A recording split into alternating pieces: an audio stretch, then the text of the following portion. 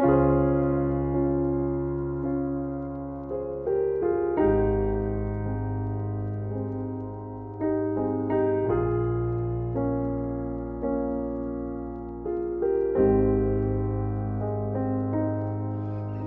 was reading some errands and I got to thinking that I thought maybe I'd get less stressed if I was tested less like all of these debutantes, smiling for miles in pink dresses and high heels and white yachts. But I'm not, baby, I'm not. I've been tearing around in my fucking nightgown, 24/7 Sylvia Plath, writing in blood on my walls 'cause the ink in my pen don't work in my notepad.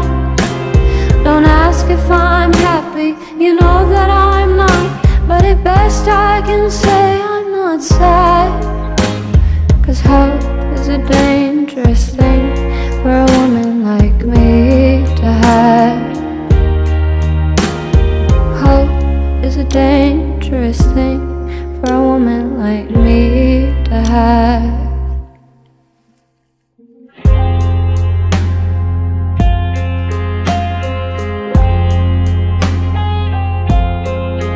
I had 15-year dances, church basement romances, yeah, I've got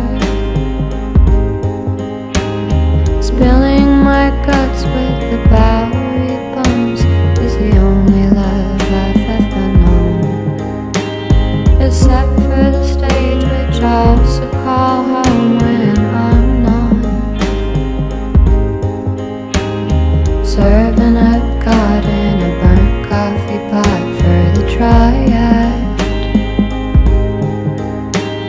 Hello, it's the most famous woman you know on the iPad,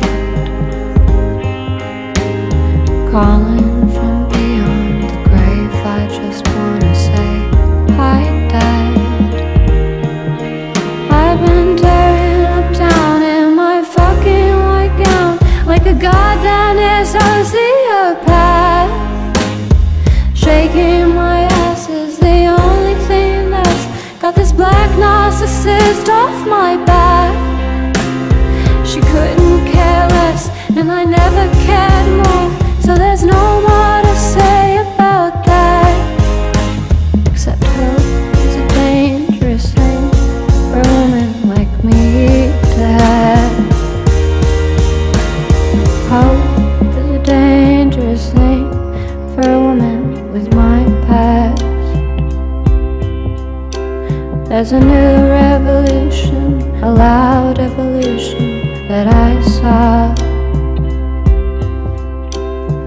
born of confusion and quiet collusion, of which mostly I've known.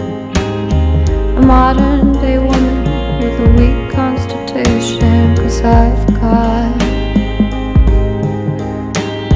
monsters still under my bed that I could never fight off.